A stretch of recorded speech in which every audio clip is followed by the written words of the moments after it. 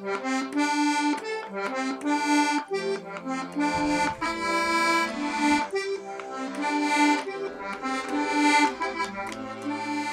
I'm Dan. I'm from New York, and I've been volunteering here at St. James Park in the small town of Voditsa, Bulgaria.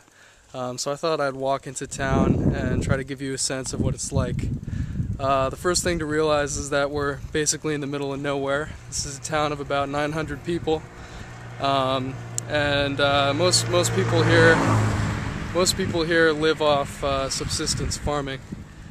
So it's a real traditional community. Passing the spring right now, and looks like somebody's out on his own. I walk past the clock that always has the same time, and this is it. This is downtown Voditsa. As you can see, it's not exactly the busiest day today. One of my favorite things about this town is what Kathy calls secret shops, and they're shops that don't have any signs, but all the locals know about them because it's such a small town. I'll walk into the secret supermarket just to give you an idea of what it's like.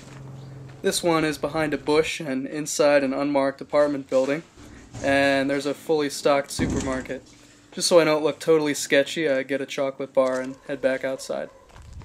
Well, that's about all there is to see in downtown Voditsa. But that's exactly why this town is so great.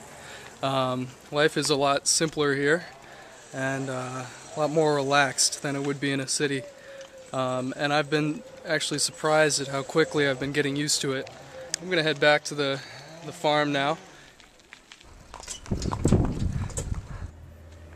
And here we are, back at St. James Park.